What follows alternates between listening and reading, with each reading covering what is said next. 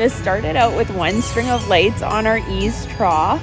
4 years ago, we kind of took the leap and said we want to do something a little bit on the crazy side.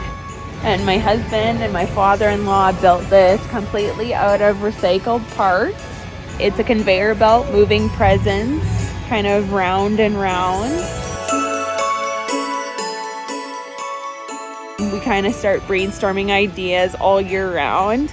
So this year, Justin, my husband, really wanted to do the conveyor belt with presents, Santa's workshop, and then we have a cutout with gingerbread people so people can take pictures. The passion is more so with my husband. My family did a big Christmas, but no decorations like my husband.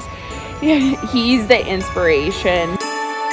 I think he's most proud of Santa's workshop this year, definitely. I think we just want to go bigger and better each year. It is absolutely heartwarming when you hear kids in vehicles going down the street and them going, wow, cool.